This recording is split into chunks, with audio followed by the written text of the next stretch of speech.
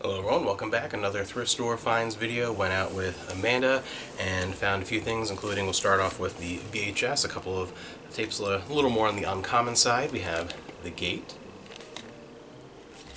and this Ringling Brothers Barnum and Bailey, Big Cats of the Big Top. The Wizard of Oz on ice, something unusual that I've never seen before. It might be an interesting watch. I'm never a big fan of these whatever on ice things, especially not being there, but it'll be curious one-time watches. I've never seen it. Another one of these, Bear in the Big Blue House. Usually pick up a lot of those so I can find them. Wish I could find more like Gullah Gullah, because those are much bigger sellers, but a vintage copy of the Marx Brothers Go West. Always been a big fan of the Marx Brothers, especially Groucho. Groucho is like one of the funniest people ever. One video game find, just shocking, I know, at the bins. Doesn't happen very often, but Spyro the Dragon. Few DVD finds, some Full Moon horror. We have Netherworld and Seed People.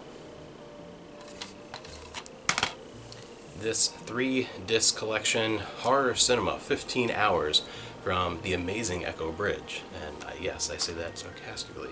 But yeah, it's a nice little horror collection. Movies from a bunch of different decades. We have The Doors, live in Europe, 1968. And then a whole bunch of kids' books and a couple other odds and ends here. Some Care Bears.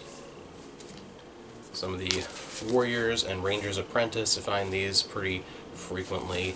This one's one of the comic books. Don't see that quite as often. One board game that was worth picking up.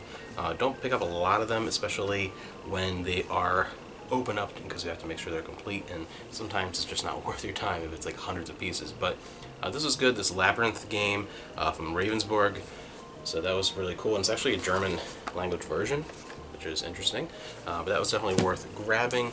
And a few larger books. This is actually really cool, this like faux leather, who is this, is Time Life? Yeah, Time Life books, the Old West, the Gunfighters. That was an interesting find. And then this is one that I actually kind of want to look at first. We have the golden age of movie musicals, the MGM years. It's a neat find. And this one is definitely more for me. Amanda actually grabbed this and she said, I think you might be interested in this, and I was. The Great Films, 50 Golden Years of Motion Pictures. Which is, it's funny because it goes up to like almost 70 years ago was those 50 years, but looks like a lot of great pictures and some interesting information. This will be a big, cool, fun, like classic movie book to look through, so I'm really going to enjoy giving that a read. That was it for today, and make sure you check out, I also went to a massive book sale, and that video will be up, and that was a big surprise. I found a lot of really good stuff.